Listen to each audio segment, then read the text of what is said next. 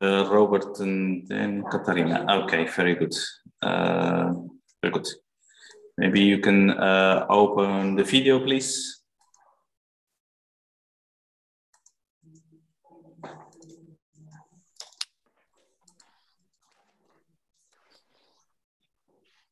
Very good. Good afternoon. Welcome. Welcome to the Future Design of Streets webinar series 2022. It's our third edition about always how to design streets, how to improve streets, how to make these streets better for all of us. We organized this from 3 universities in Portugal. In the University of Minho, Arquitetura and Art and Design, the Portugalense and the Valle Architecture School of Porto. I'm Daniel Casas Valle and I'm the moderator today. And we are organizing this always with the main question is, how do we define or redefine actually the assignment of the design assignment of future streets? What are the challenges? Streets form important elements and public space backbone of the cities or urban areas in villages, little towns, but also the metropolitan areas. They are the fundamental public space in a way for all of us. And we think there is much more possible in the future how to do this. Today, we have a special session about technology and space, how technology actually can improve or can it make it better, how we use spaces, existing spaces, but also how we create better new streets around the globe. For this reason, we have 3 speakers with us. First of all, we have the economist Catarina Selada, from the Center of Engineering and Development of Projects in Smart and Sustainable Cities here in the north of Portugal, Matosinhos. She has a really broad background on what you can say, technology, smart city, all these elements that facing also to a sustainable city approach and how to look on it, and more particular about urban mobility. So thank you for the accepting our invitation. On the other part of the world, from Melbourne School of Design, we have Dan Hill. He is one that, as a designer urbanist, already from the practice academia, but also the public sector involved with let's say everything about public space and also technology in it, background in different kinds of countries as UK, Australia, Finland, Italy, and Sweden, but also in different kind of organization as academia, professor at the Oslo School of Architecture and Design, now in Melbourne, but also large companies as Arab, etc. I will say etc. then, because otherwise we have here a long list. And last but not least, Robert Martin, original from Australia, but now in Denmark, working as a head of mobility at Yaya Architects. And he will show us also his insight about a new kind of approach in Copenhagen itself on this matter. He focuses on the intersection of technology and developments and human-centered design approaches. So I think this is also a really interesting link about technology and human interaction in itself, and how this at the end affects all of us and how we design this in this, let's say, most elementary collective space that we have in cities, streets.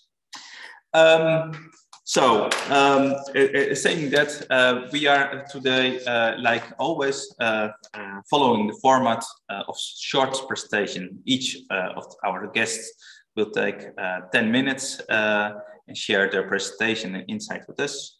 And then after it, we will have a roundtable talk in a digital form with you. Of course, thank you all the audience to be again with us, and hope you will get inspired again in this session. Catarina, I would like to ask you to start your presentation as first. Then we will have Dan, and then later on Robert. Thank you. Thank you.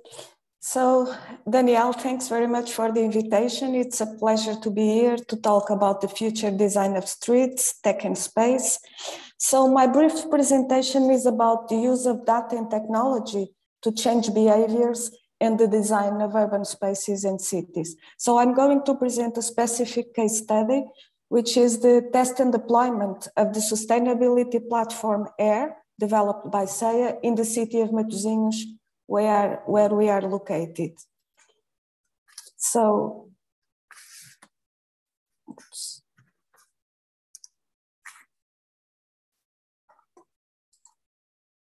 Okay. So what is the AIR platform? In fact, the AIR platform developed by SEIA is a sustainability platform designed to achieve carbon neutral cities, incentivizing behavior change towards sustainable lifestyles. But we consider that AIR can also be an urban planning tool, supporting with data, information and knowledge the design of urban spaces and cities. So the AIR platform has four main functions: quantification, valorization, exchange, and offset.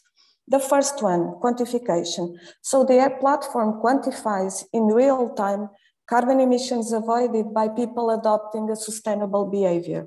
For example, using a sustainable mobility service. Which is important is that this quantification process is based on scientific methodologies and algorithms, but also on digital technologies, such as Internet of Things and data analytics. The AIR platform, in fact, empowers citizens and communities to fight climate change, making their contribution to the decarbonization process visible and tangible. So our approach is a people-centered and bottom-up approach, because our main focus is on the role of citizen, the role of people. So the second step, valorization. The value of avoided carbon emissions is converted into tokens or digital credits by the AIR platform using blockchain technology.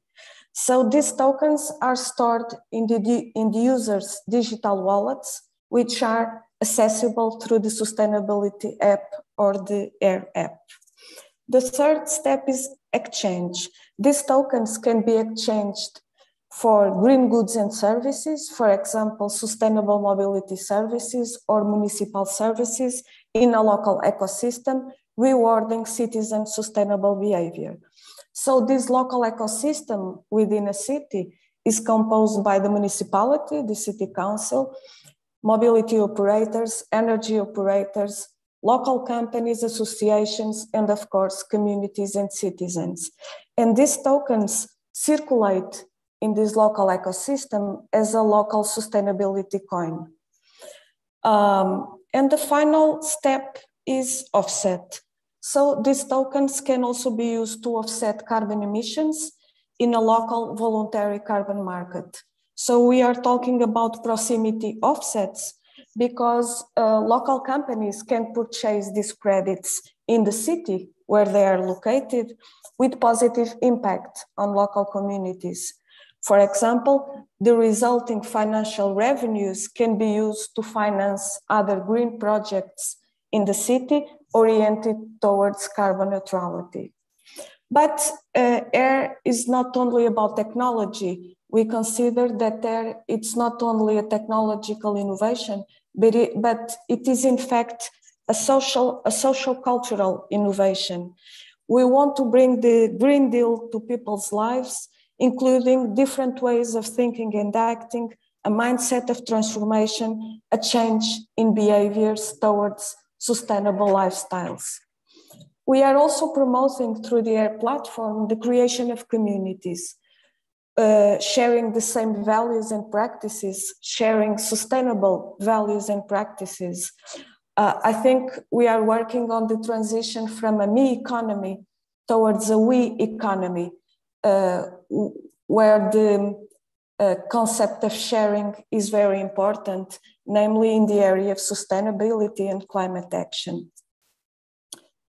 So we are testing the air platform in the city of Matosinhos, specifically in the mobility sector. In connection, of course, with the mobility services of the city, namely public transports, the bike sharing system, scooter sharing services, and other mobility services existent in the city. So by using these sustainable mobility services, citizens avoid carbon emissions that are quantified in real time by the air platform.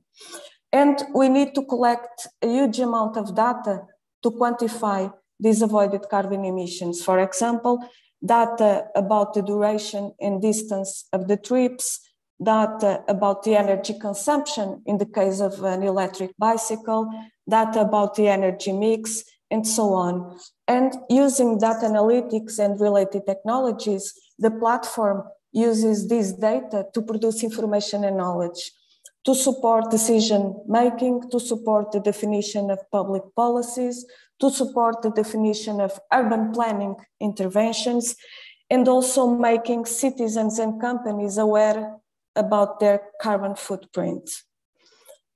But the platform is centered on the mobility sector, but our ambition is to expand it to other areas of the citizen daily life, for example, energy, waste, or even food, to reduce or avoid carbon emissions. And it is one of our ambitions. However, we are also testing the platform not only to reduce or avoid carbon emissions, but also to promote carbon sequestration. So the platform will be able also to quantify the carbon and air pollutants removal from the atmosphere through the implementation of nature-based solutions with technology incorporation. So here in Matosinhos, we are starting to develop biotech devices with the ability to sequester carbon and remove air pollutants from the atmosphere more efficiently than urban vegetation, using technologies to accelerate the plant physiology. Which is very interesting is that these biotech devices are being developed, designed, and prototyped in collaboration with universities and high schools. So in collaboration between young people, the students, and engineers from SEIA, and designers, biologists, artists, urbanists from our partners here in the local system of Matosinhos. So all of this data, information, and knowledge can be visualized in the Sustainability Operations Center here in the city of Matosinhos, where customized dashboards are prepared to support decision-making, the definition of public policies, and also, of course, to define urban planning interventions. For example, here we have a dashboard of the implementation of the air platform in the city of Matosinhos, where we can observe several indicators, for example, about the trips, the amount of carbon emissions avoided, the number of active users, the number of tokens generated using these mobility modes. And in fact, this is a real-time scenario about the mobility flows in the city of Matosinhos. And our idea is also to deploy this approach in other cities in the north of Portugal, in order to create the first carbon neutral city in Europe, to position north of Portugal as the first carbon neutral city in Europe.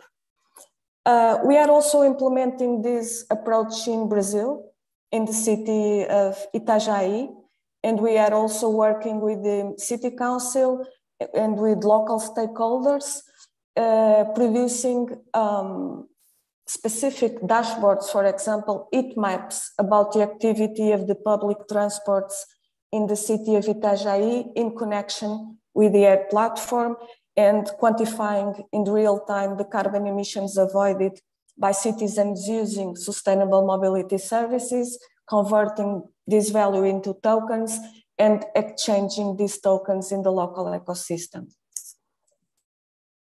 However, as I said, technology is not enough. For us, urban design, the future design of cities will be supported both by this scientific dimension and this predictability of data and technology, but also by the inspirational dimension and the spontaneity of arts, culture, and creativity. That's why, enabled by the AIR platform and based on the European Bauhaus principles, which are sustainability, inclusion, and aesthetics, SEIA and the city of Matosinhos have started an inspirational and transformative movement towards sustainable lifestyles, contributing to new ways of designing cities based on sustainability values and by combining creativity and technology. So using all of these mobility, data, information, and knowledge, we are working with a group of engineers, technologists, architects, biologists, artists, designers, urbanists, local stakeholders, and young people in planning both short-term and experimental urban planning interventions, and also in planning the transformation of some anchor spaces here in the city of Matosinhos. For example, the space of the old refinery that was closed last year due to national climate targets. And younger generations for us play a key role in this transformation process. And we are involving young people from the early conception to the design and prototyping of innovative urban solutions and of urban planning initiatives. So we are 22 partners at local, national, and European level are already on board in this movement. This movement is called NEB by Air movement. We have several partners at local level, the City Council, the Regional Development Commission, universities, schools with children from 3 to 18 years old, local companies, associations, and we are also working with European partners from 7 countries, not only Portugal, but Belgium, Austria, Italy, Czech Republic, France, and the Netherlands. For example, Climate Kick, and also Metrex, the network of European metropolitan regions. And the idea is to replicate this approach to other cities all over Europe. We are also collaborating with the European Bauhaus movement because the AIR platform was awarded with the European Bauhaus Prize in the category Products and Lifestyles. We are also collaborating with Google.org, Impact Challenge on Climate, and also, for example, with ICLEI South America, because we are also wanting to replicate the approach in other cities in Brazil, but also in other countries of Latin America. So just to finalize, we are using data, information and knowledge and technology to support the design of future cities, to support the design of future urban spaces in Portugal and in abroad. Thank you very much. Thank you, Catarina, for your insights and also the ongoing project and scale up of, let's say, the ambition within this this project. Of course, maybe a question for you later on. I can already mention this. How does this really affect how we design streets later on? Because this is at the end also a kind of element we have always to deal with this broader context, but we are always interested on that part. Thank you. And then may I ask you to start your presentation and share your screen with us? Sure. Okay, do you hear me okay? Yes, I can hear you. Screen okay? Good, okay, thank you. I'm coming over my home broadband, so hopefully that's okay. So yeah, I'm gonna take maybe a different angle to Catarina, but the talks will sort of cross over actually at a point in the middle where I do talk about data a bit, but I'm gonna start in maybe a different place. So as you heard in the intro, I'm the director of the Melbourne School of Design here at the University of Melbourne, designer and urbanist by background, a lot of work around urban design and particularly streets. And I've done a lot of work on future streets. This is, you can maybe guess the client if you want to, but these were streets that my team were involved in the design of, and I've done several projects like this for many companies, technology companies or developers or city councils, public and private sector, all asking the question about what a street might be given the technologies that we're looking at now and so on, or in the near future. And I always try to get under the skin of these projects and really try to ask maybe some deeper questions about what the street is for, what the street is about, because we've seen these waves of technology come and go many times, of course. And I'll just play this short film. I hope this will show over my broadband. Robert, maybe you can give me a thumbs up if it's reaching Denmark, okay? But this is a Swedish newsreel from 1935 that played in cinemas, I guess, up and down the country in Sweden. These happened, of course, all over the world in these times through the 1930s and 40s.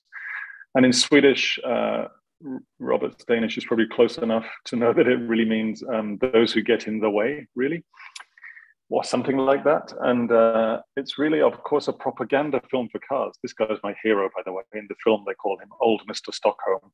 That he's like single-handedly walking across Kungsgatan in the way he probably has done for 90 years or something, and holding back the traffic. And you see people walking into the street reading a newspaper. You saw at the start of the film kids playing in the street. You see people standing in the street having a conversation.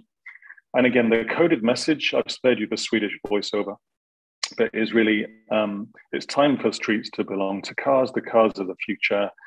And these people, I need to get out of the way. And as we know, that then happened all over the world. Here in Australia, of course, hugely, in America, massively, but also in Europe, including in places like Stockholm, where many neighborhoods were cut apart with large freeways. And I would say actually continue to do so even in places like Sweden. I say even in places like Sweden because you might all be imagining some Nordic sustainable power in the north there that actually is a highly car-dominated country when it comes to thinking about planning.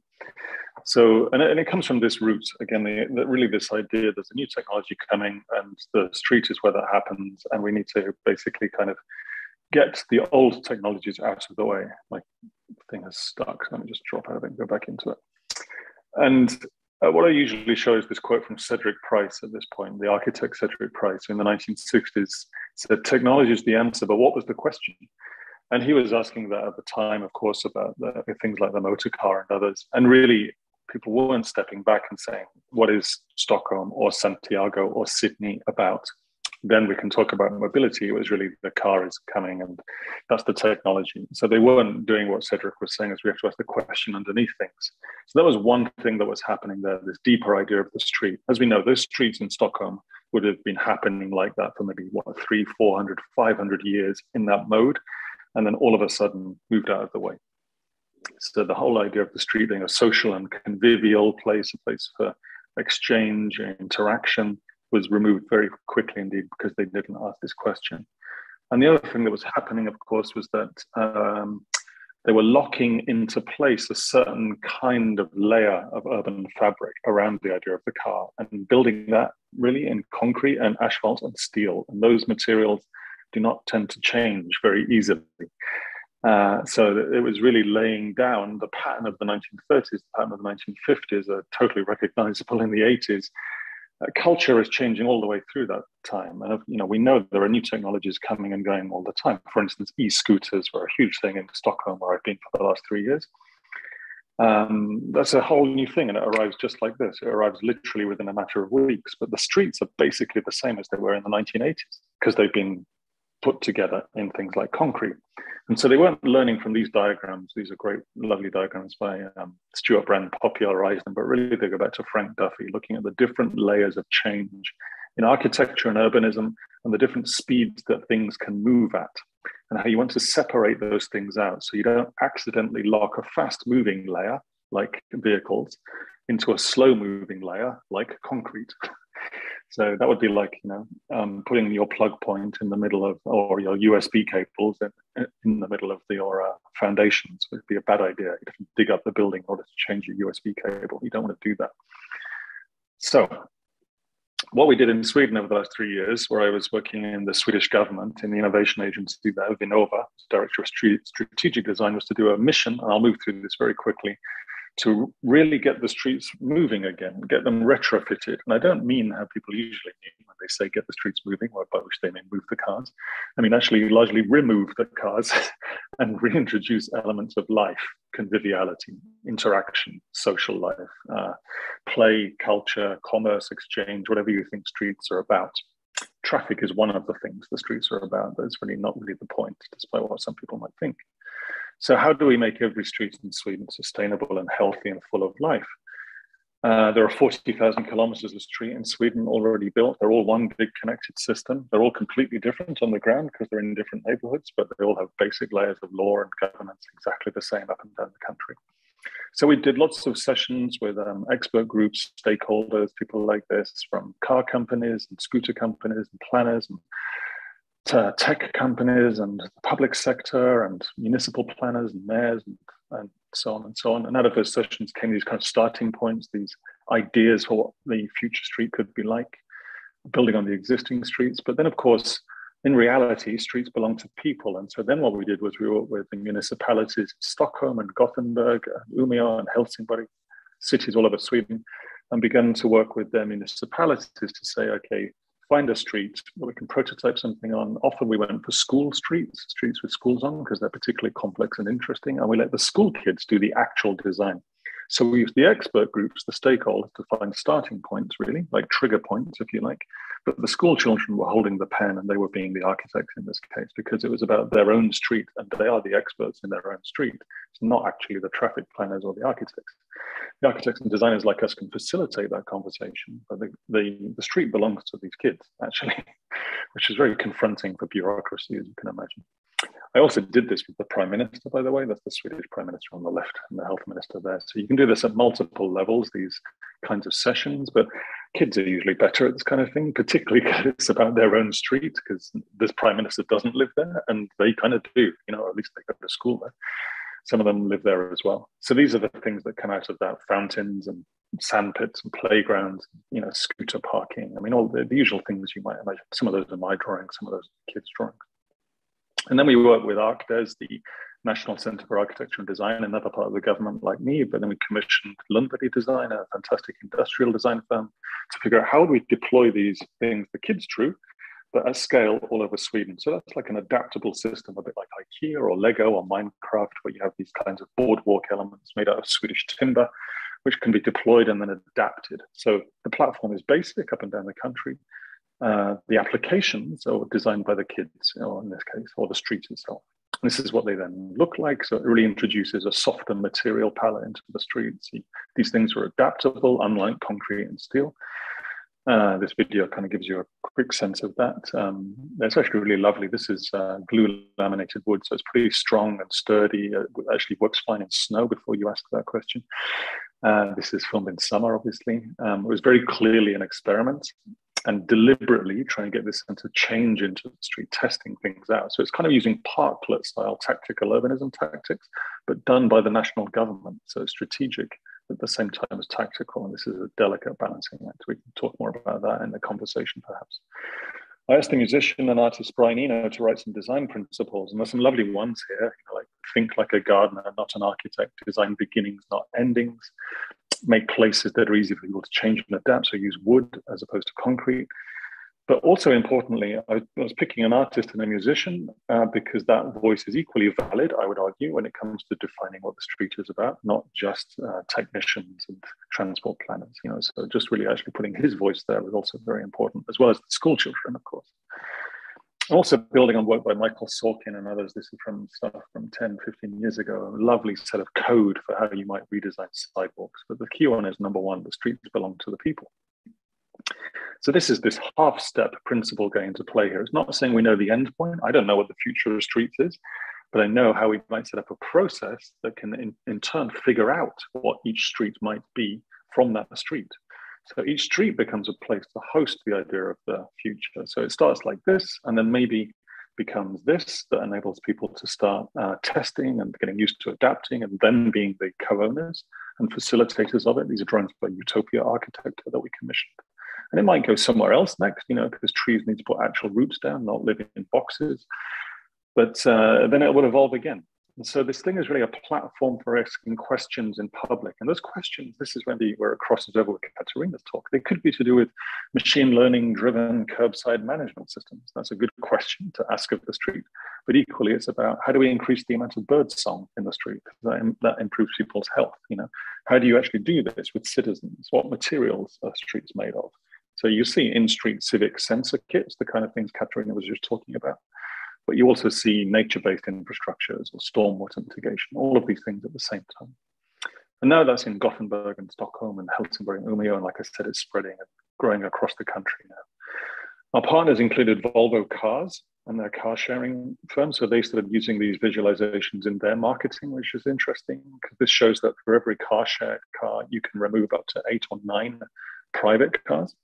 So it really helps, convey how you might transform a street in this very, very visible way. And we also did work on what's the value model underneath this? Maybe this again crosses over with Catarina's work around metrics and data. What is it actually doing? And there are multiple things here brought to bear, including, as I said, things like birdsong diversity and impacting on people's health, which isn't usually one of the questions on the table. But we have all of this research and more showing how it would hit positively biodiversity, environment, health and well-being, learning, social fabric, all of those things that the street can be about.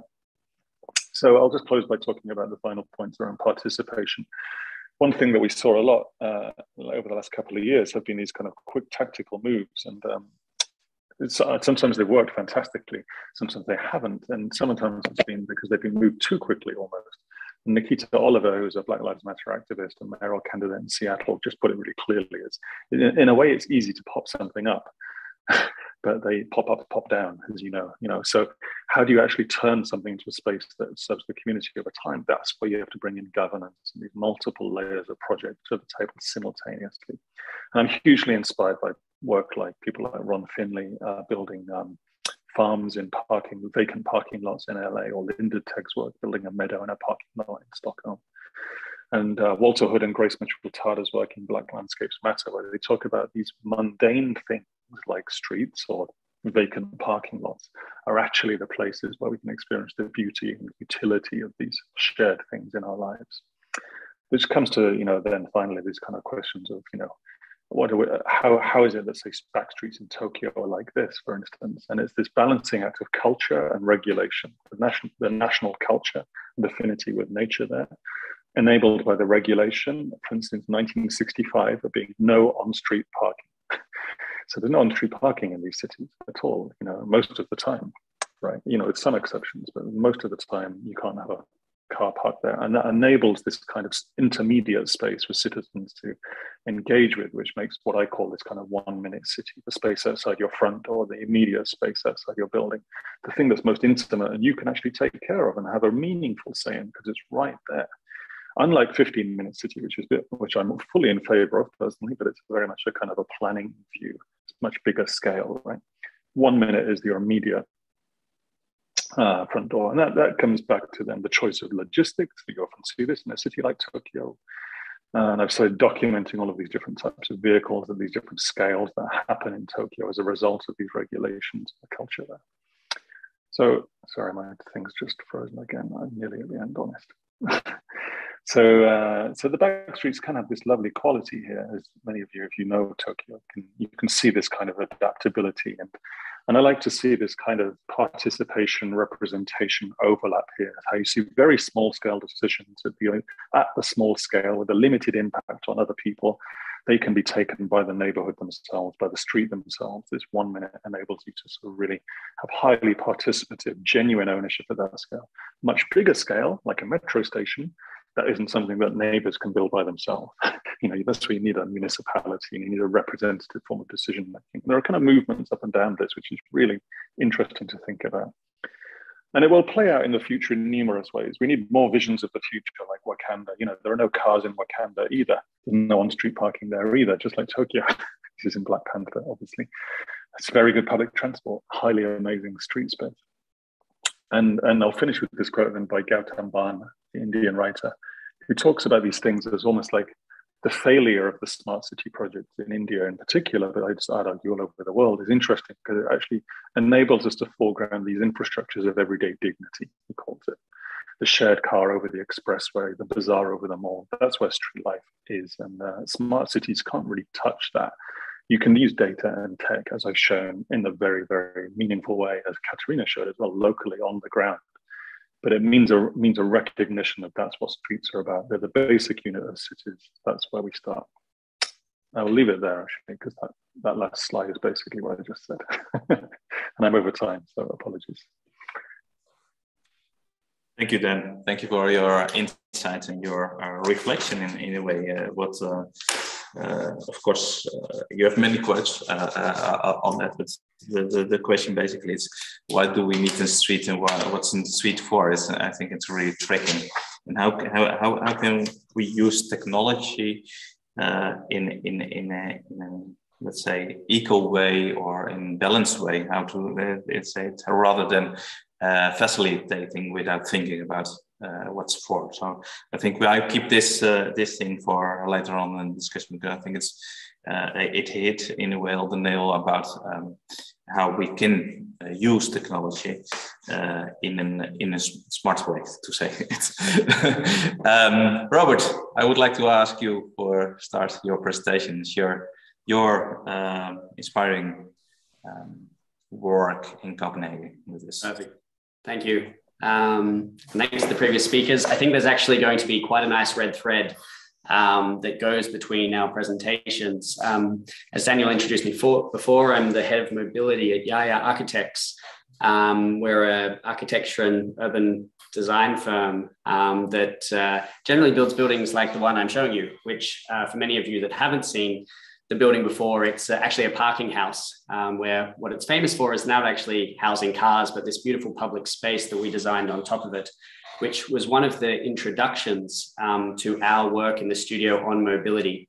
I would also like to mention that I've recently defended a PhD on future urban mobility, and this talk will kind of bounce between ideas that were presented within my thesis and the work I do at Yaya. Now, first of all, the reason why Yaya especially got into having a mobility team dedicated to thinking about the future of transport is this image. This is actually a photo taken from one of the residential streets in downtown Copenhagen. So although the city is kind of heralded as one of these cycling capitals of the world, this is actually the experience that most residents have on their street when they leave their front door. You're met with this sea of cars that in this instance has actually been redrawn to take up half the sidewalk, so that pedestrians, families with prams, cyclists have to battle for half the allocated space that they would usually have to. Whereas from our point of view, and what we're trying to work with in our day-to-day practice is rethinking the way that we talk about, we design for, and place different types of vehicles within the urban fabric so that we can deliver kind of streetscapes with much higher spatial quality, able to provide places of climate resilience, places for people to come together and meet each other. Now, our mandate to kind of come into transportation, because it's not so typical for architects and architecture firms to be involved with this, and somewhat of the resistance that I meet when trying to pitch our services is the idea of there's an intrinsic relationship between transportation technology and space. And with this very short kind of relational history of transportation that some or most will probably know, what we've seen over time is that as new dominant transportation regimes have kind of taken place, our cities have adapted by responding to them as we've kind of built the urban fabric to facilitate this type of vehicle. So, you know, the medieval city was all about proximity, but once the development of transit, whether that's horse-drawn carriage or trains, we started to redesign our streets to enable that technology to exist better within our cities. Likewise, with the kind of suburbanization that was unleashed with the mass production of cars. And then what we're seeing now, especially in Denmark, as the bicycle has once again become the dominant mode in the city, we're kind of seeing the introduction of the livable city, right? Which is somewhat, say, scarcely dispersed scarcely over Denmark or even the world, but we're starting to see elements of it in new urban developments. But the problem isn't kind of reflecting and looking back on what has happened in the past. The real challenge is actually conceiving of and planning for the future. What we've seen, especially over the last 6 years, is a number of different transportation technologies come up. We've already heard the e-scooters as part of a general rise of micromobility. There's also been huge discussions on different levels of automation, as well as the rise of servitization and the sharing economy that we're seeing in transportation, which is kind of completely unlocking new spatial opportunities as far as I'm concerned. The only thing is that when we think of these new technologies, we're placing them with a context of former technologies. I mean, this is a very old kind of idea, the horseless carriage syndrome developed by Marshall McLuhan, where the original cars actually were basically just replications of horse-drawn carriages. To give you another example, I mean, we call these things smartphones, when actually their use as a telephone to broadcast our voices is pretty limited in their application for what we actually use them for today. The thing is as well is that this idea of keeping a technology within the bounds of existing actually suits kind of established regimes who, you know, are kind of like the status quo. I mean, that's where their power comes from, and that's what they would actually like to preserve. So what I'm going to present you now is actually some images of maybe some established car manufacturers that have adopted some of these technologies that we're talking about with streets to try and frame them within their own kind of image rather than the potential that they could unlock. So to give you one example, this is from 2015, a representation of an autonomous vehicle by Daimler. Now, to me, this kind of looks like a car, right? Even though in automated vehicle, there's nothing specifically that has to be a car. This is what a lot of representations of that future will look like. There's an American sociologist called Sheila Jasanoff who describes this as a socio-technical imaginary, where technologies and ideas actually come in through consciousness, through like a societal consciousness before they actually become real. And there's somewhat of a battle over what this technology will become. And I would argue that this is actually a car manufacturer trying to take the idea of an automated vehicle and do it so that it represents their vision of that future. And while there are kind of trees and these high level of densities in the background to kind of say that autonomous vehicles may be sustainable, this is good for the future. If we actually look at this image, that kind of realm of the automobile through the idea of this automated car has actually expanded, right? So like physical kind of infrastructure such as sidewalks, pedestrian crossings, you know, they're gone. It's kind of within the car to decide when people can do this.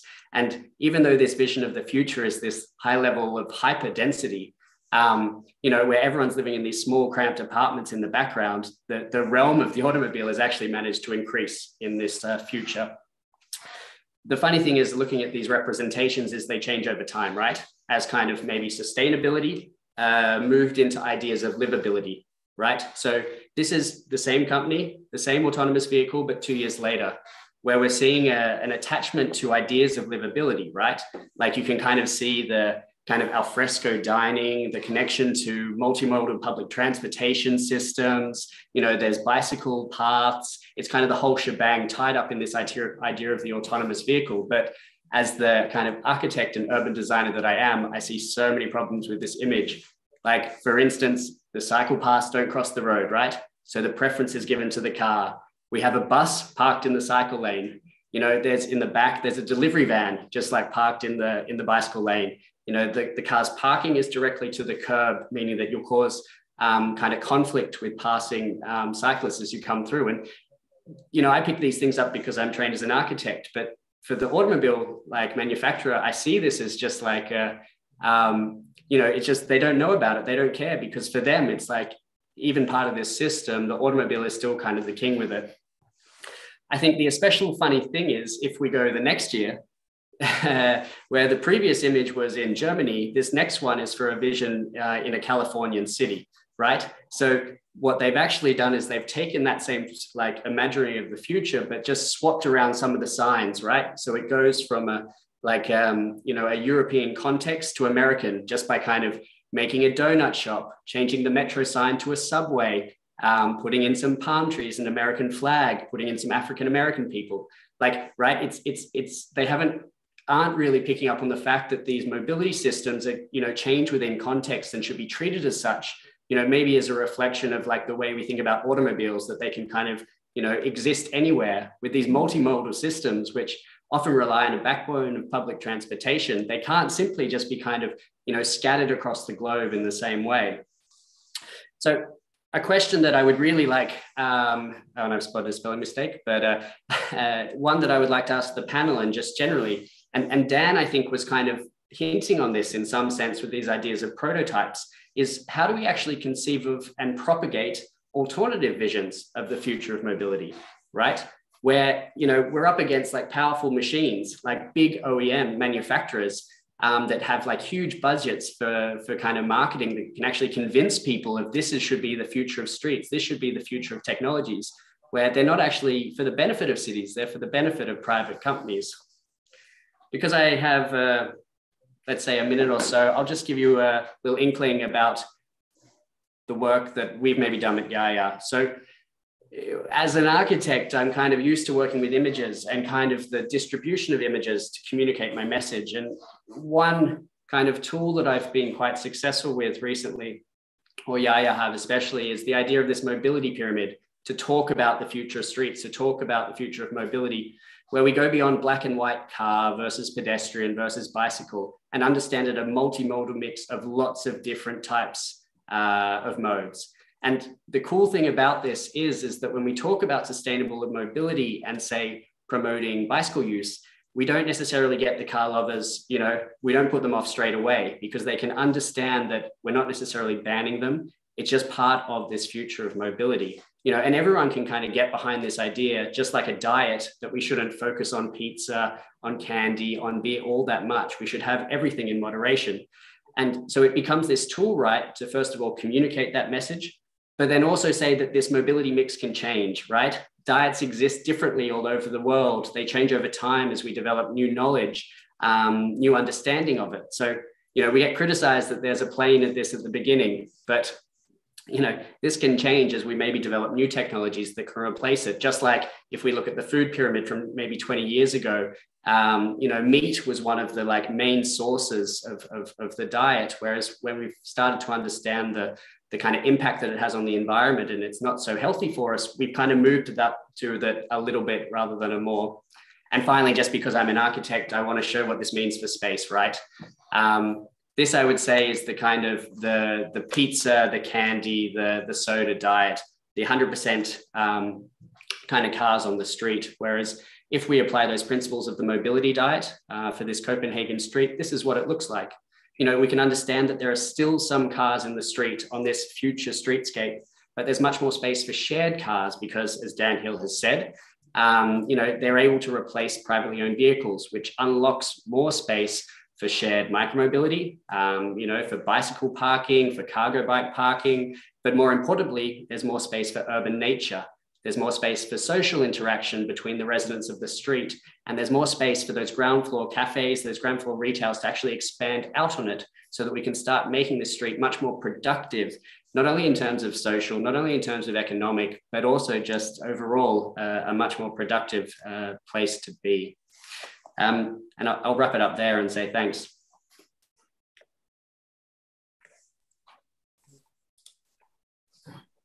Thank you, Robert, for your insights and your presentation. That I think together with the presentation of Dan, but also from Catarina, I think we have here a wide spectrum on, let's say, well, how technology or space, how we can see this and how it can in somehow also make a good contribution in improving the streets on all kinds of levels. Well, before starting directly about the technology and the type of technology, I've heard a lot of, let's say, the word data, information, and data, and this kind of censoring. What then showed also, Catarina, you showed. And there is also always a kind of difficult question is that when we have a pilot and we are experimenting, we have, of course, all the instruments to collect this data, but how can we have also a lot of streets where we are parts of the world where we don't have data or not enough or sometimes never. How do we can we tackle that maybe, and then maybe in just an open question on this dilemma in a way is, do we need always a lot of data or can we also act at certain moments because we know already from other experience that it works better? How do you think on that? I think yeah, I was struck actually when I moved to Stockholm from London and started working with the city council, was that they really had no data at all. Mm-hmm. And my background is a little bit originally technology before I became architecture and urbanism, and you're used to building digital platforms and generating data with everything. And so it was very interesting moving to Stockholm and seeing that the e-scooters were there. Maybe thousands of them on the city. I think there were 12 different startups running in Stockholm when we moved there. And of course, the advanced ones like Voi, for instance, the Swedish one, actually had a very good sustainable vision, I would argue, about the future of the city. And a little bit like, Robert, or my drawings, I guess, they would anticipate those. And they had amazing data, like e-scooters know within 30 centimeters where they are because they've got GPS on board and things like that. So they leave these kind of vapor trails of data. Whereas Stockholm City, and I don't want to embarrass anybody here, but they had nothing. And yet they were the ones that are kind of in charge of the streets in a way. So in theory. And Voi were offering to give the data to Stockholm Stad, the municipality. And I kind of know that they couldn't really accept it because there was no one really in-house who could handle the data. Voi have 20, 30 data scientists, and the municipality didn't really have any data scientists. So I think in a funny way, we already have this issue that in cities like Stockholm, which you might think are advanced, and I really like Robert also revealing Copenhagen's dark secrets there. They're not the smart cities full of data, even in a city, full of Ericsson and Spotify and Modem and, tons of tech companies.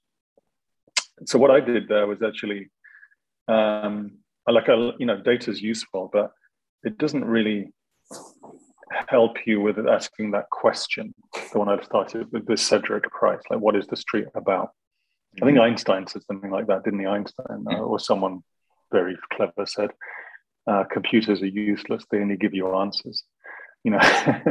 So it's like at some point you need to step back and kind of say, it's like, what is the question here? And that's something that I would go to those 6-year-olds, the 6-year-olds I showed you in that street. And we took politicians there, and we took people to the streets from the municipality. And there you're dealing with what some people have called thick data, not big data, but thick data, like rich data, complex information, all kinds of things. Some things that aren't data at all, but it's just knowledge, as you said.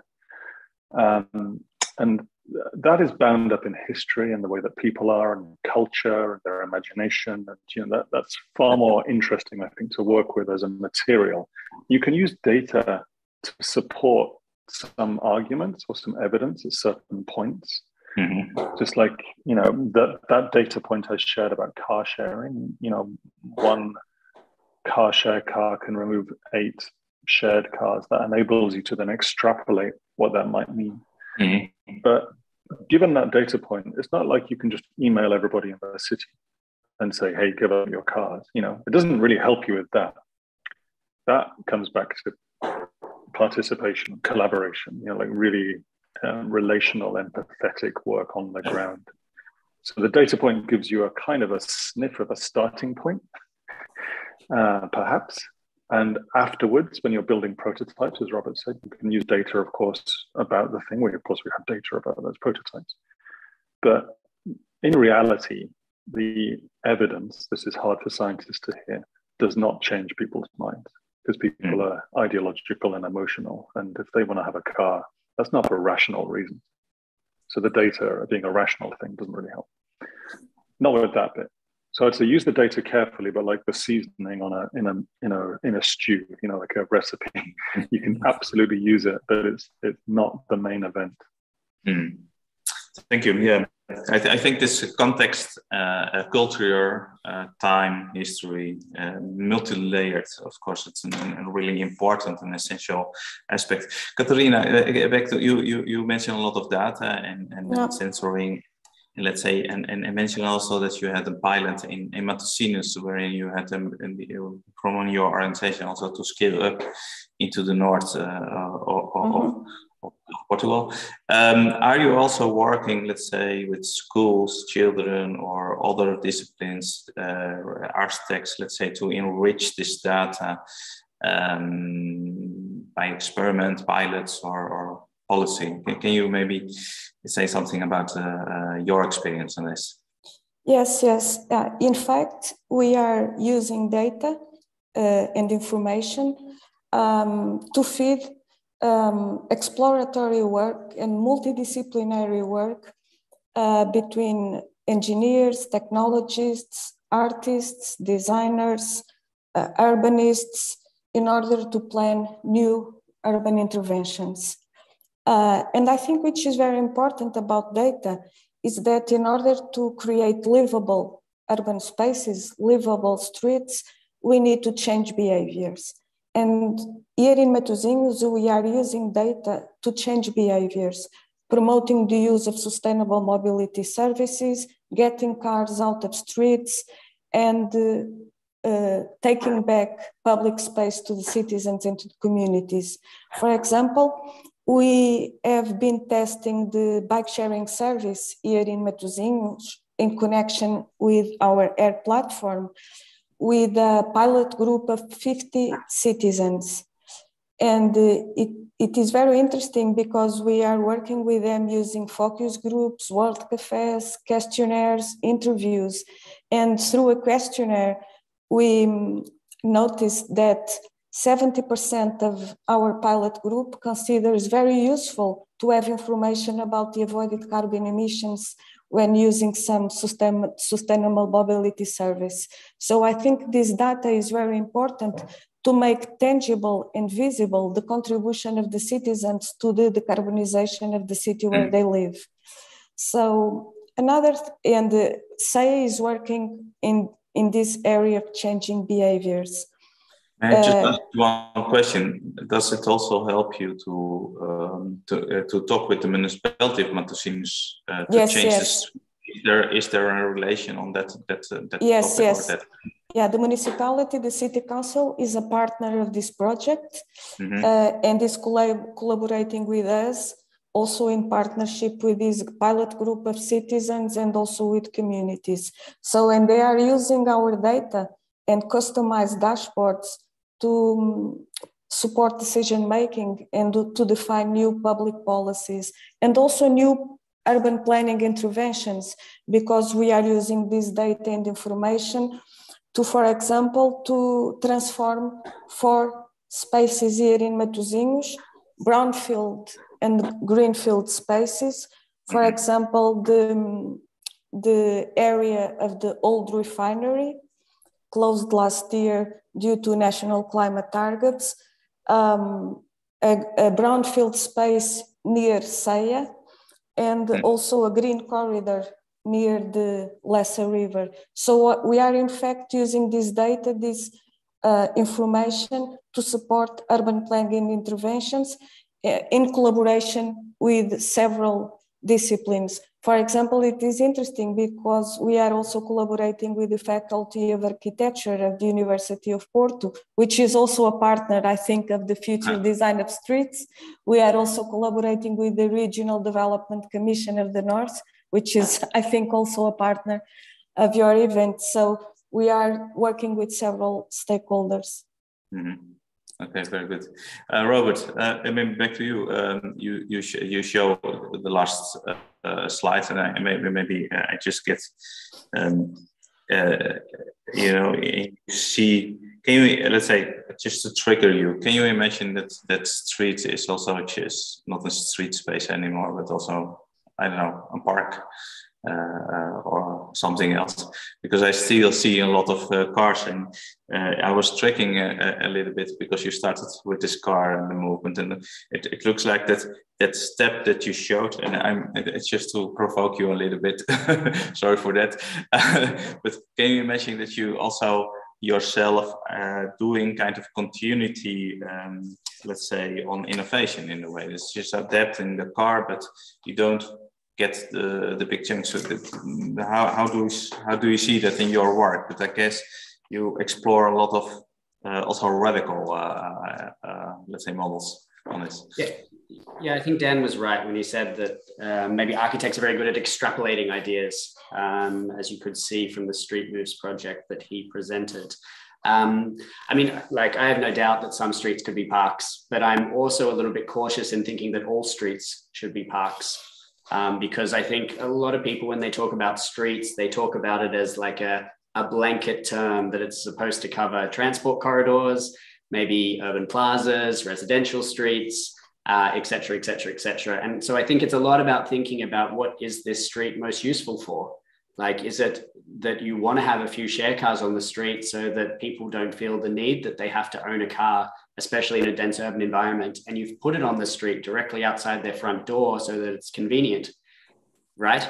Like, so, I mean, in that particular image that you're talking about, I mean, it's a residential street, right? And we have a problem in Copenhagen where, okay, it was 25% in 2016, but I think it's gotten higher. Cars don't move Monday to Friday. People have met their transportation needs, are met Monday to Friday, cycling to work, and then they use a car to kind of go to their summer house or recreational purpose on the weekend. And to me, that seems like we want to remove 30% of cars in the city. Let's just bump up the amount of share cars.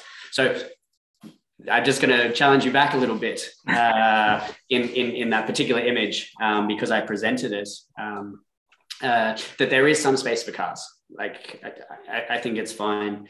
To tie into this data conversation, actually, is that I very quickly go from a point of not needing data, of kind of trusting like architectural intuition and extrapolation, into very quickly needing data to convince decision makers. Because I think that they can generally come along with a narrative. They can understand the different trends that are happening in the world, the problems. But then when it comes to the proposal, unless it's happened before somewhere, or I have like a very developed traffic model that can make them feel safe, that everything's not going to go wrong, it becomes a little bit of a roadblock. And so, you know, data as a tool for me is actually a bit hard, right? Because I'm constantly thinking about the future. And it's very hard to create data on the future. Like we can with the pilot projects in some little way, but I think in terms of my work, it's been very hard actually getting pilot projects off the ground because I'm a private actor, right? So I have to try and convince a municipality to give me money to tear up a street, to do a 1-year test, so that then I can have like a proof of concept that we can take these ideas further.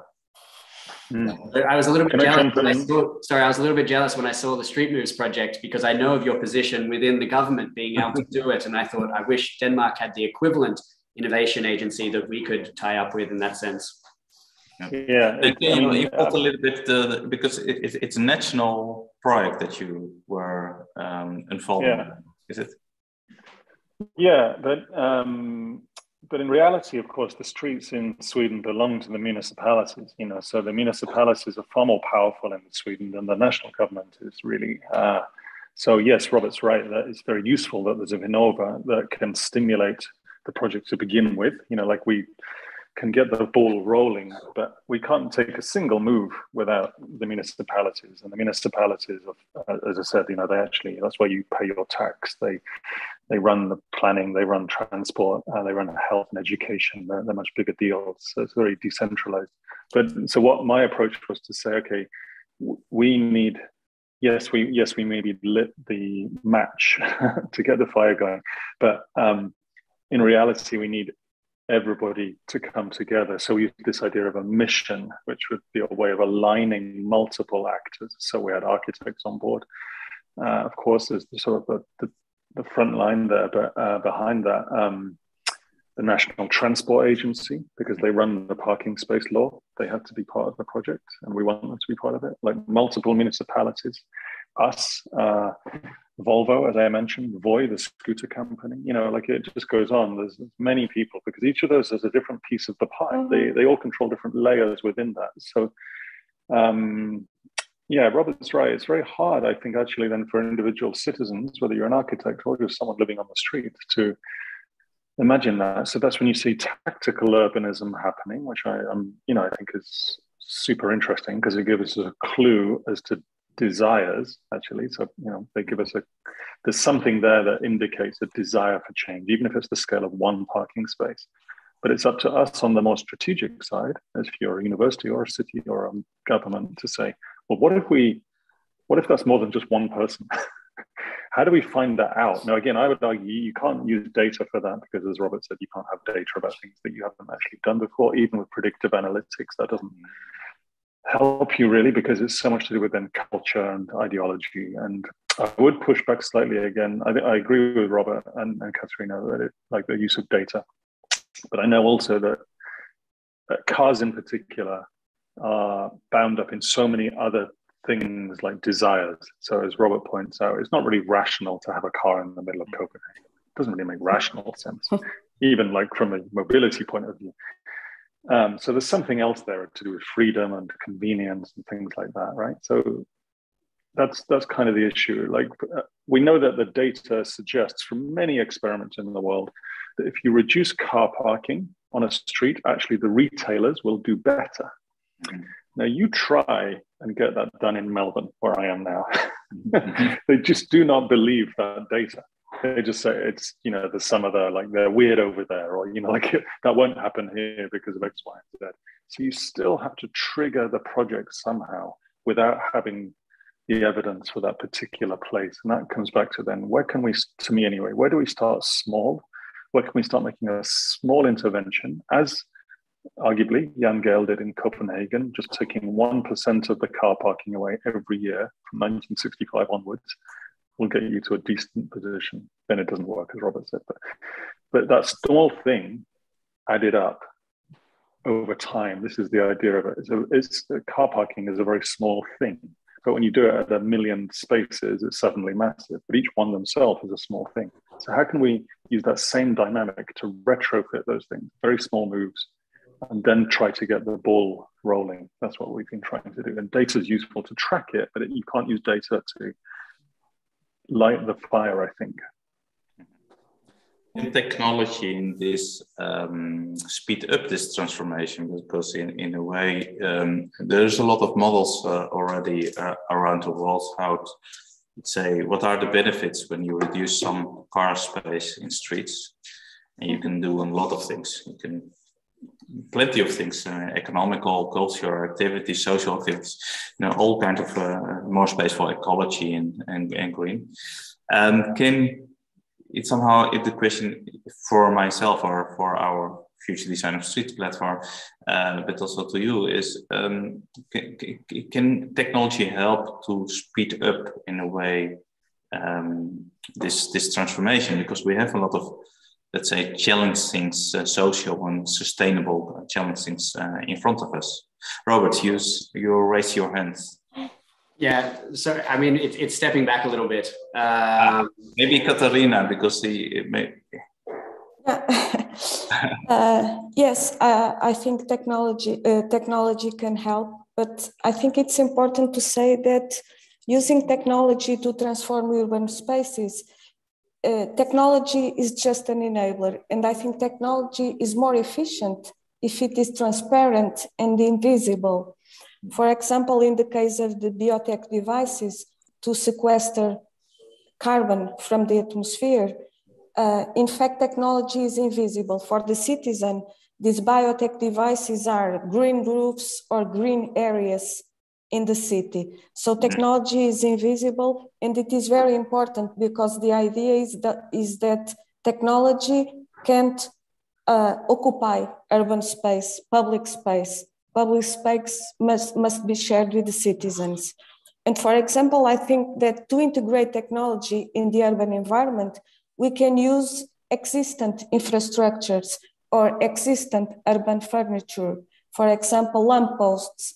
We can aggregate in lampposts several technology services, for example, Wi-Fi, CCTV cameras, EV chargers. So I think, for example, lampposts can be seen as the IoT hotspots of the future. And the idea is to integrate technology in already existence infrastructures and urban furniture. So I think invisibility and transparency of technology is very important. Thank you, Catarina. Robert, you were... No, I'll just continue on this conversation because, you know, while I agree that these technologies should be invisible, I think the changes to the streetscape should be extremely visible. One thing that I'm really trying to push in our work is this idea that, you know, people do love cars. So a lot of my work is about kind of removing them. It's changing that conversation from what do I have to give up to what do I get in return.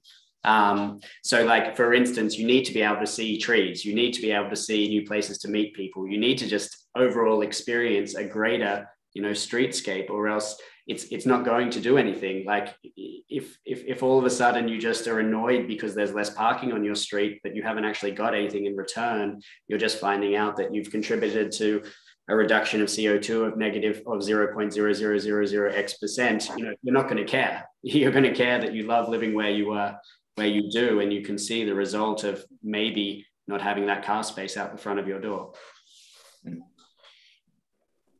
Can I jump in on that one? Being sustainable is a little bit more sustainable. It's not very sexy sometimes. You need something more. But okay, that's another discussion then. Sorry. No, it's fine. I think it's I think what we found with we've only done a series of these prototypes, right? But they're designed again to scale. So you can imagine the same 40,000 kilometers of streets that we worked out. They're covered with things like parking spaces. There's a highly scalable platform built in there. Just as Catarina points out, lampposts are already, you know, pre-scaled across our cities. So let's use these elements that already exist, but start testing how do people actually feel about it? Because what we found was that we took parking away in those streets. I say we did, actually, the city did, the school kids' drawings did. And people were 75% in favor of that. You know, they were actually pretty happy about it. And what they wanted when we asked them was like more greenery, more micromobility, more shared spaces, these kinds of things, more social spaces. So what my learning was that you need to just give people a chance to prototype themselves.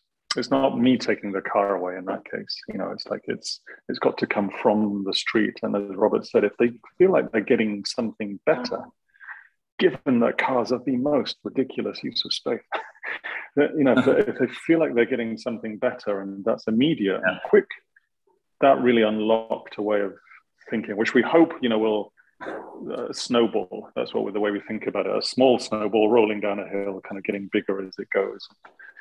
And adding on. So yeah. Is the handicap in the participation process, or is it also with, let's say, that a lot of people, disciplines that are involved in street design, are completely, let's say, stuck in a way between this kind of enormous, let's say, staples of normatives, regulation, best practice that's. I have sometimes the feeling that also, let's say, the disciplines itself are needs also a little bit more imagination. What do you think about? Absolutely. 100%. I mean, the streets are not an engineering problem. You know, streets are about culture, arguably nature, but they're certainly about culture. Within that, there is engineering to do, for sure. We need to understand where water and energy and mobility flows, of course, but we don't make streets to make engineering. We make streets to make cities, and we make streets to make, therefore, cities are to make culture, and the other things are enablers of that. But if you look at who's in charge, let's say in a Swedish city, it's the same in an Australian city, it's transport planners. And they're not. Now, so I don't mean that in a negative way, right? They have to be part of the mix. As Catarina said, it's a multidisciplinary problem. But we do not have, if you listed the people in charge of the streets in your city, I bet there are not many people there from a culture background or a creative background or actually even a design background. They are predominantly transport planners and engineers. So that would be like letting plumbers design all of the buildings in the city. It would be a strange thing to do in that way. Robert, go ahead. Yes. Okay. I just wanted to maybe challenge a little bit this idea of this like kind of step-by-step way of planning the city as well. It's not that I'm disagreeing with you, Dan, whatsoever. Just from what I've experienced in Copenhagen is that we have definitely done this piece by piece, small interventions over time. It started with Young Girl and the introduction of the cycle lanes back in the 70s.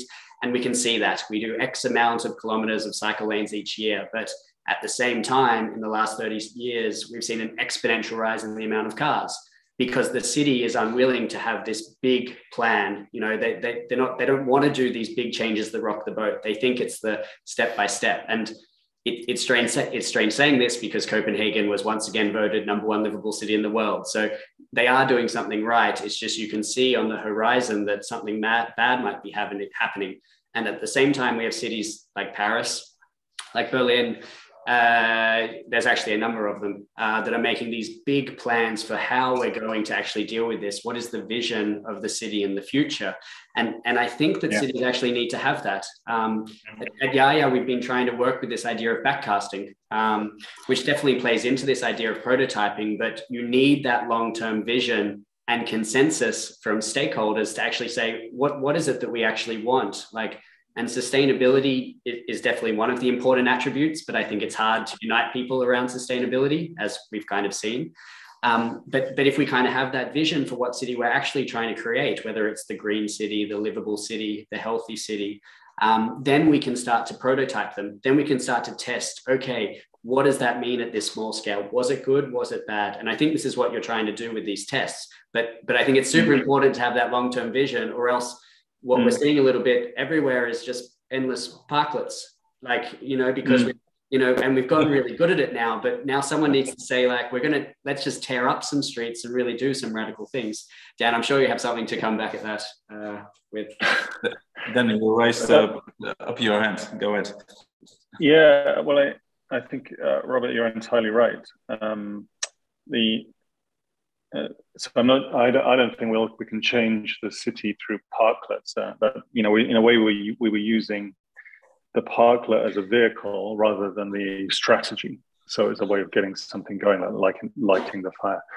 But I think what's really maybe the one thing that I've done that's interesting here is try to bring this kind of whole system view together. So having the transport agency as involved, they're in the big national government, in a small street project in the middle of Stockholm, that wouldn't usually happen, So Robert, I think the question would to think about was, say, if you had the people involved in designing and planning and running and living in the streets, doing their incremental stuff, but then how would you curb the acquisition of the new car sales?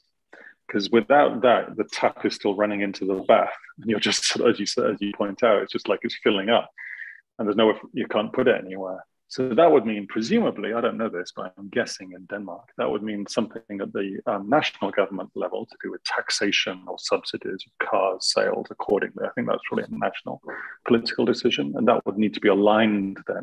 You'd get this movement up and down the system with everybody pointing towards the North Stars. And I think, sustainability, social justice, health, whatever they might be. Those three are good. I suspect most Danes would find it a struggle to disagree with them in a sense. So I think you could kind of point those out there, and then it's a case of getting those things aligned without stopping the car sales. Yes, it's not going to work. And so that's why I pointed to Japan, actually, because again, you can't buy a car in Japan unless you can prove you can park it off the street. You have to have a license, like a piece of paper. It's got a special name in Japanese that says, I can park my car off the street here. And you show this diagram of a tiny little underground garage that you've somehow built into floor 2 of your building. Then you can buy a car. But without that, you can't do it. And I think that's the kind of move we need. It's like, yes, architecture, yes, urbanism, but also financial innovation as well in this case. Catarina, back to Portugal, maybe on the things. I think there is a lot of things here to say, but just to the big scale in a way. So what Robert was mentioned in a way, let's say that in the cities we can make step forwards. Let's say on let's say less car orientated or less car place. But if you look, let's say, in the region of Porto and having this ambition of, let's say, carbon-free regional city in a way, we have a lot of things to do because I see a lot of cars everywhere. If you just go 1 or 2 kilometers around the city centers, is this, let's say, I was just really wondering how you in your project are dealing or seeing this challenge on this larger mobility issue. In fact, for example, in the metropolitan area of Oporto, 70% of people uses private vehicles in their commuting trips. So it's a very different scenario from, for example, Denmark or Copenhagen. So 70% of people uses private vehicle. And our idea here at SEIA, we are working on several areas in the development of new types of vehicles, because in fact we design new cars, new bicycles, new scooters, and they tend to be electric, hydrogen powered, ready, autonomous ready, and so on. Then we are working on new service models, and I think it is very important, and the main changes in the mobility sector in the future will be the adoption of new service models, sharing models, but also, for example, we are working on the new type of model, sharing of ownership and use, for example. And then the third one is data science platforms. So new ways of managing the mobility service and new ways of, for example, quantifying the avoided carbon emissions. So I think we have to work in several areas and mainly on behaviors here. But it's very difficult here in Portugal to promote this transition. But for example, Porto is one of the climate cities of the Horizon Europe mission. So they have the ambition of being carbon neutral by 2030. So they have to start working on mobility, because mobility represents 30% of carbon emissions here in the metropolitan area of Oporto. So cities are defining these ambitions, so they have to start working more seriously on mobility. Okay. Robert, you? Okay, thanks. I just wanted to pop in with this like carbon neutral kind of point, because I think they need to take mobility extremely seriously in that quest, because I know Copenhagen 7 or so years ago announced that they would be the first carbon neutral capital. And what they found is that most industries are going to, carbon neutral by 2025. And what they found is most industries are going to make it, except transport. And that is primarily because they underestimated the car. Now it's a kind of like a little bit of a rush to try and do it. And they found that even if they accelerated the uptake of electric cars, right, which are theoretically carbon neutral, they would there's just no way they're going to make it. So I think cities, if they really want this carbon neutral kind of tag, like mobility needs to be one of their highest priorities. Yeah, definitely. And at the moment we have 100 cities in Europe which integrate this network of carbon neutral cities by 2030, which is being supported by the Horizon Europe program. So this is a big challenge, a big ambition also. Here in Portugal, we have Lisbon, Porto, and Guimarães, which is also a small city here in the north of Portugal. So let's see. Maybe I can mention one project where I'm involved here in Guimarães. Now you mentioned Guimarães, is that a lot of times we are talking about streets in a quite dense urban area. So it's a Porto, Copenhagen, London, a lot of cities where you have already made some step on urban mobility, pedestrian, bike, cyclists, etc. We are working at this moment at a regional road. So we have in the north of Portugal is, let's say, quite diffuse urban system. So it's really a lot of fragmentation, low density area, wherein you have actually quite a functional mix between working areas, agriculture, housing, offices, all together. A really small parcels, but it's kind of mosaic urban landscape. And this road is extremely important in the functionality of this region. In a way, everything. It's really the backbone and everything. But it's also a really limited space. So we have like 11, 12 meters in the average. There are trucks, buses, a lot of cars, of course. And there's no sidewalks at this moment. So a huge challenge in a way, how to, in one way, make this regional streets that is also a local street, more street-like. So it's more a social space or interaction space, maybe also space for pedestrian at least, some bicycling. But at the same time, you cannot cut it off. You cannot close this street, of course, because it's a regional functional, let's say, backbone in a sense. So we are working on it really in the middle, but there's a kind of dilemma in a way. Because you don't have the space and you know how to do it, but it tackles, of course, directly. It's Robert, you mentioned, of course, it's, let's say, it's this relation between transport and urban form or urbanization pattern, so to say, and that is really happening here. So we are making new things. We are trying to transform and make an existing road better in its function. And there are choices to make, of course, there. Just to mention this Guimarães and Porto, Catarina. Then you raised also your hand, at least you have a little icon over there. No, I think we have to get really ambitious about this, or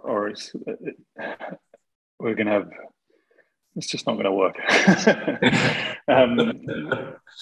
Yeah, I think, the Copenhagen one has been critiqued now many times, the announcement, because it's really a very narrow definition of what even carbon neutral in 2025 in Copenhagen means. So it's not really tracking the real carbon emissions of Copenhagen, just like Sweden looks very good on its own CO2 levels. But if you look at the actual climate footprint of Sweden, it's incredibly bad, like in the top 15 in the world per capita, right? So because the emissions are elsewhere. And I think we have to be very clear about this with transport. The full work through costs in terms of biodiversity degradation and climate generally, and carbon and use of space of the private car is enormous. So it's not the tailpipe emissions, even though the issue is kind of almost the other issue. So the idea that we can just, no one here is saying this, I know, but like elsewhere outside of this call, that you can just swap out diesel, petrol cars for electric cars and we'll be fine.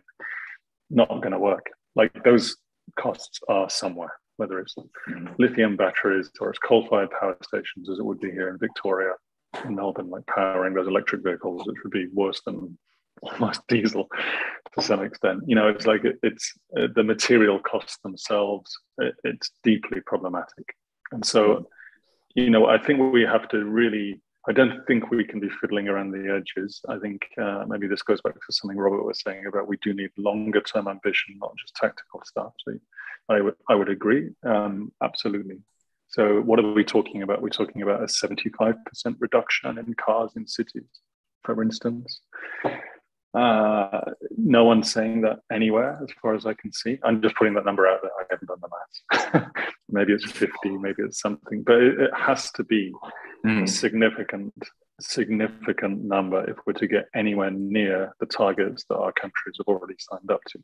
So just to say that, and you won't hear that in anything around the Bauhaus, around the Green Deal, around any European Union project. You know, it's not really seriously dealing with the challenge, because it doesn't really deal with the full accounting throughout all of the connected systems there. So Copenhagen can draw a line around its emissions, and even then it's only drawing some, it's not drawing consumption and other stuff. It's not like those emissions don't exist, you know, they're just somewhere else. So I think that's a real issue with the way we're talking about this stuff. Mobility makes that clear because it's a connected system, right? You know, but it's, I think we have to get serious about this at some point. Thank you. Then I see that we already run over time, but I would like to all of you give you a chance to say a last remark in a way, and maybe a remark that challenges us, the future design of streets platform, and what we take up. So we are writing your questions and your remarks now to get back on you later on. Robert, would you like to start? With like a summary? I find these talks really fun all the time, because whenever the topic is technology, it never really talks, well, I enjoy that we didn't talk about technology that much. You know, we talked about culture change and we talked about the design of streets, because I think essentially that is what we're talking about. You know, designing cities, like cities have been sustainable long before now. We just kind of invented technologies that made them unsustainable. And now we're trying to rewrite that with technology, which, you know, it is not the right way to do it. So I just like that we were actually able to talk about the need for culture change, behavioral change over just some kind of application of something else that will make it all fine and we can continue the way it is. Thank you, Robert. And Catarina, last word for you. Just reinforcing, yes. And I think besides technology, we must work on cultural change and behavior change. But I think we can also think about the role of arts, culture, and creativity in this process of behavior change. I think arts can be an enabler also of this behavior change and of this cultural change as an inspirational movement. Thank you, Catarina. Then, last words for you. Maybe I feel like I've said so much. I would say said too much, but I would agree absolutely with just building on what Robert and Catarina just said. Actually, that technology is almost everything that we've ever made. So it's difficult to pin down. The car is a technology. You know, elevators are technologies. Flushing toilets are technologies. All of those things have changed cities radically, gently, radically, whatever. But they've all changed them over time. Mm-hmm. So tech is so fundamental. And then, as Catarina and Robert pointed out, that means it's so important that it's actually about culture. It's actually about the way we live together, what we're here for, those kinds of questions. And that's always my starting point with streets and cities. What are they about? Like, why are we here? What are we doing? What's this street for? Then we can talk about tech, and those two things are really tightly woven. So maybe it comes back to Catarina's point, multidisciplinary, multi-perspective, grounded. That would be the way to see cities, I think. Okay. Thank you, all of you, Catarina, Robert, thank you very much for your contribution. Thank you for the audience stay with us all the time, and thank you for your participation. If you would like to contribute with us, just mail us or fill in the survey that you will receive by the new newsletter. Next month, we will have our last session of this edition of the webinar series. And it's about learning from yesterday. So how can we learn from yesterday for the future? And we have 3 wonderful guests on that, and 1 of June. For now, thank you very much. And I hope you got inspired with all these questions and start to think and rethink again. Thank you very much. Bye-bye. Bye. Thank you.